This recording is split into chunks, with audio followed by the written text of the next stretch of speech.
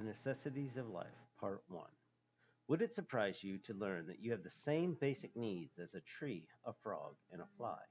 Well, that's what we're going to talk about today in this video. Living things need air. Air is a mixture of several different gases.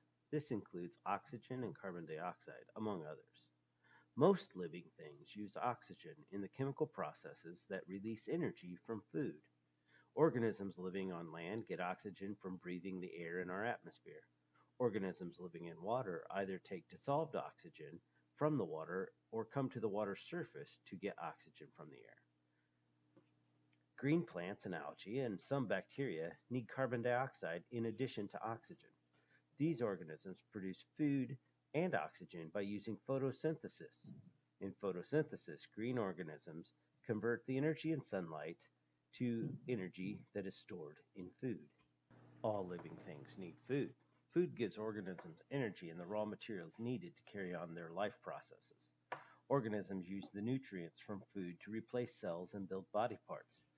But not all organisms get food in the same way. In fact, organisms can be grouped into 3 different groups based on how they get their food.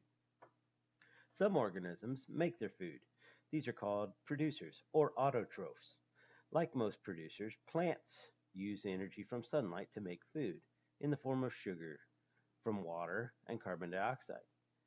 Some producers get energy and food from chemicals in their environment.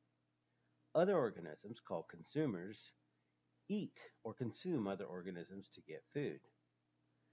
They get the energy they need by eating insects and other organisms. Some consumers are decomposers.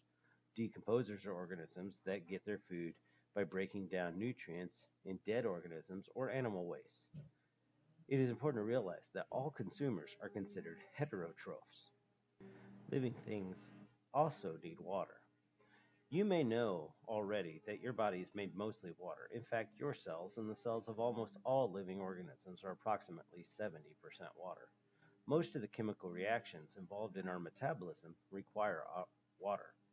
Organisms differ greatly in terms of how much water they need and how they get it. You could survive only about 3 days without water.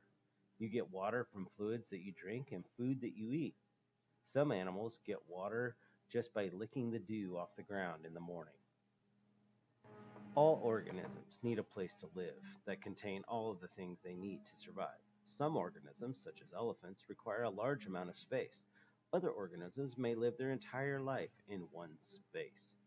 Some organisms make their homes in trees.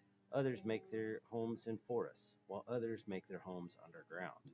Space on Earth is limited, so organisms often have to compete for food, water, and other necessities. Humans are no exception to these requirements of life.